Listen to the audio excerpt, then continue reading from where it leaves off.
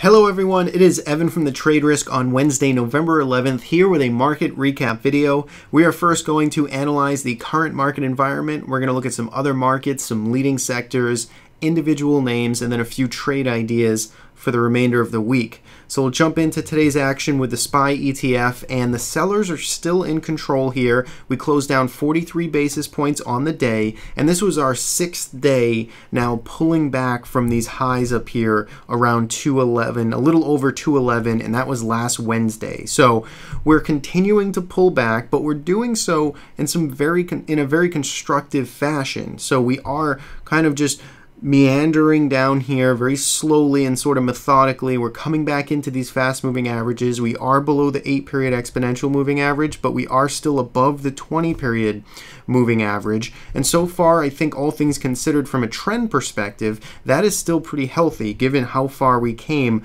throughout the month of October. We're still holding up in the top 15% of this entire move. Now, of course, that can all change on a dime. We could be down 2% tomorrow, and we have to, and then we have to reevaluate that situation. But for now, things are remaining pretty constructive for the bulls. Now,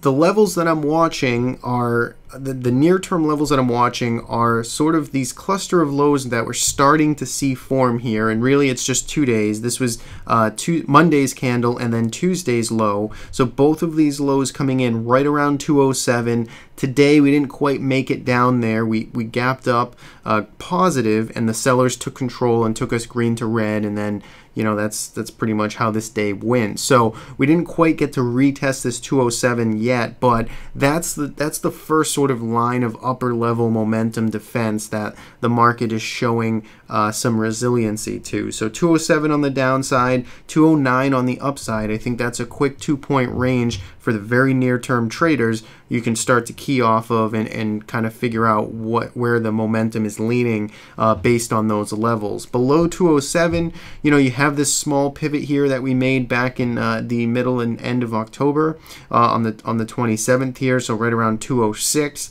And that would be below the 20-period moving average. So again, even if we did come down to 206, you're still talking the top third of the trend overall.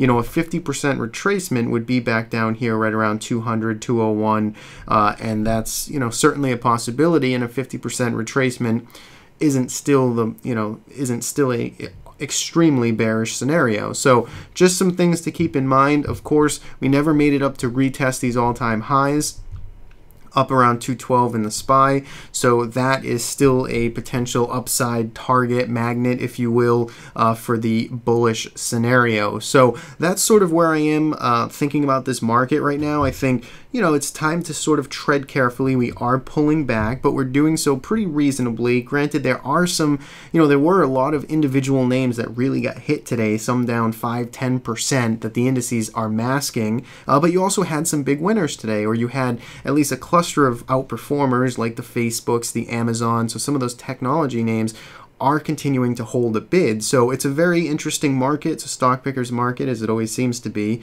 So there is opportunity for sort of both sides here, both the bulls and the bears, I think, in this type of environment. So again, still trying to look at this constructively. We have lightened up a little bit with our portfolio, just naturally getting stopped out of some things as we've been pulling back, but we still remain long this market.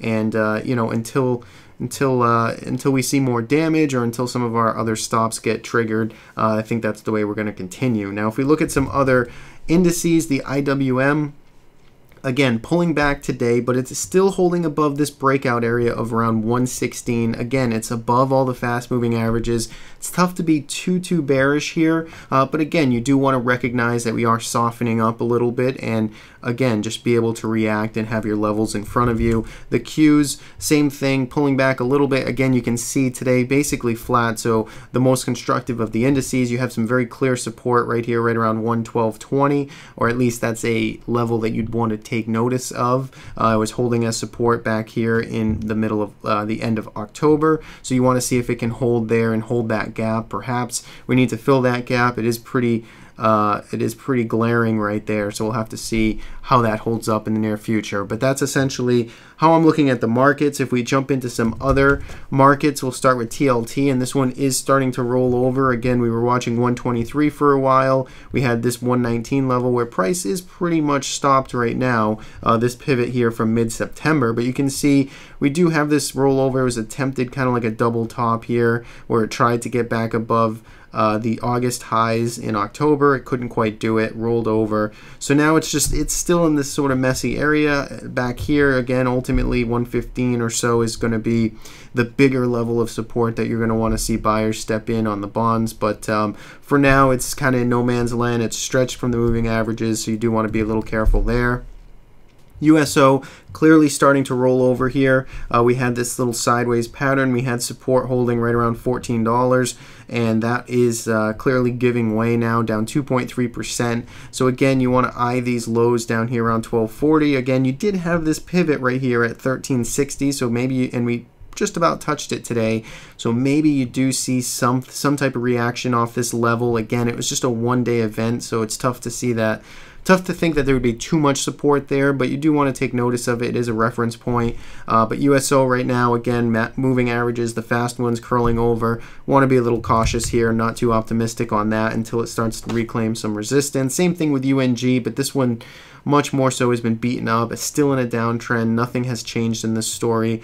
It's still just the sellers are in control here all around. If we look at the metals, they've, of course, had a turn for the worse now throughout the month of October. It started off pretty constructive, and then it just really kind of gave way. It's been clearing back down through these prior interesting points. It's been gapping lower and just selling off all day, so not constructive at all. It's back here to this area. This is where it's finding some support right now. And, this is going to be an important level for the gold bulls to hold on to.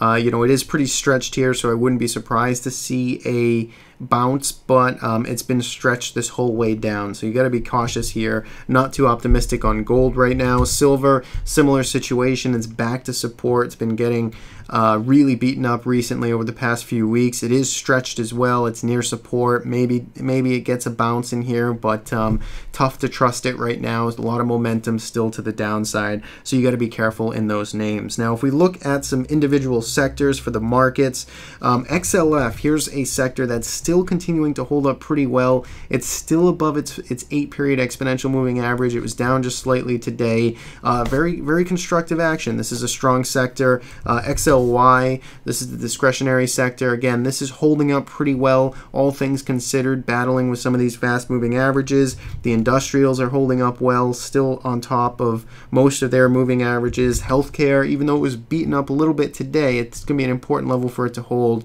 Hopefully we don't see, the bulls don't see continuation in this tomorrow to the downside, because then maybe you're going to get a little more of a rollover here, but still holding up all things considered. And technology still holding up as well. So really there's again, the pullback so far has seemed pretty contained, and again, that can change. On the downside, XLP, the staples, these are starting to roll over a bit more. You can see they're below the fast moving averages. Energy now with USO and some of those commodities rolling over, this is getting hit. And even the semis are looking a little interesting here. They're looking vulnerable. They're still hanging out, but they're right at the support right here around 53 3/4. So you do want to keep an eye on those as well. Now, let's get into some individual names. We'll jump into Apple. This had the news out yesterday. I believe it was cutting supplies, or it was doing something. I know it was in the news. I didn't really pay too much attention to it. Believe that was the cause of this gap down. Again, you saw a little more sideways weakness today, starting to curl these fast moving averages over. So, Apple's sort of in the penalty box here. You got to be careful, especially when it's below these moving averages, if it's going to reject back into this range. So for now, it's kind of an avoid for me. I think the momentum certainly has shifted here, but again, you want to see how this reacts for, maybe the close of this week to see if it stays weak, or is this just going to be a 1 or 2 day event. I could put the bearish doomsday kind of scenario that this is maybe one big topping pattern here, like a head and shoulders, whatever you want to call it. But with this kind of top over here, and now if this is just if this has been another sort of intermediary top, maybe this is the neckline down here again. way too early to call it, but that's an interesting pattern, I suppose, for those of you who like that. Google, this one continues strong, so this is our pocket of strength today, all-time highs, continuing to trend above the the 8-period exponential moving average. Amazon, again, a lot of strength here as well, continued to new all-time highs, pulling away from the fast-moving averages, very constructive.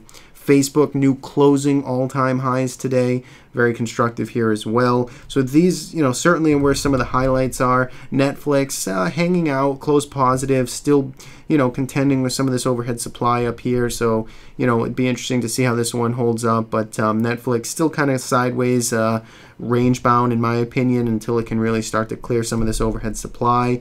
Next, we'll look at Twitter. Not so constructive here, down 2%. This one is, you got to be cautious in this one. It broke through our support, or at least our level of interest here, right around $28, below the fast-moving averages.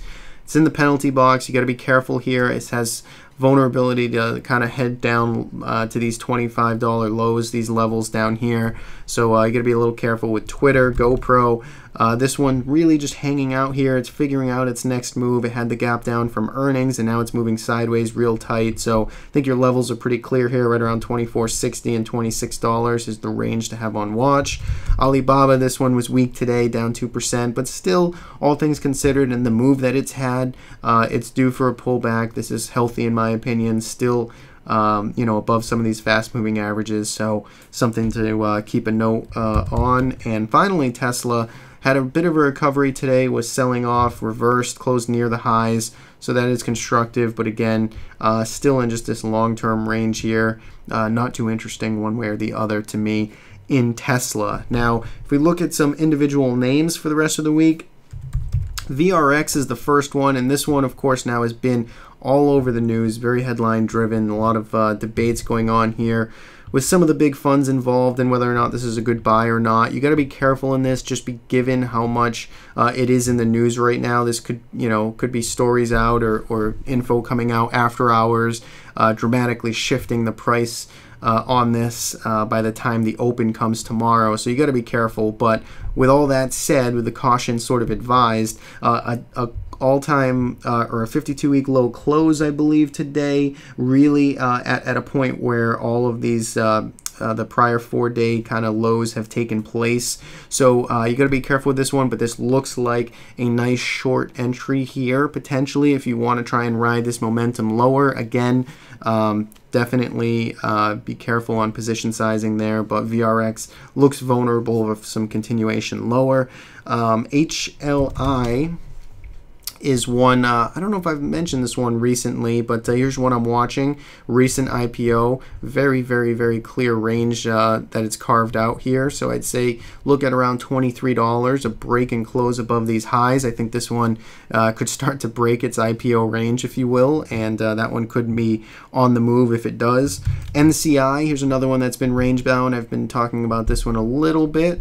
Still looking pretty nice to me. It's hanging out here, not ready yet, but very clear range here. If it starts to break through either way, you could probably make a play on that. And then finally, EWZ. This one's been in my back pocket. I like this one. This is Brazil. Had a nice 2% close update today, and it's getting back to the top end of this range. So I do like this on a close above 24.80 or so. I think that one looks really constructive. And that's all I have for ideas today, and that's all I have on this video. So again, if you like the video, do subscribe on the bottom right. Sign up for my newsletter if you like the content.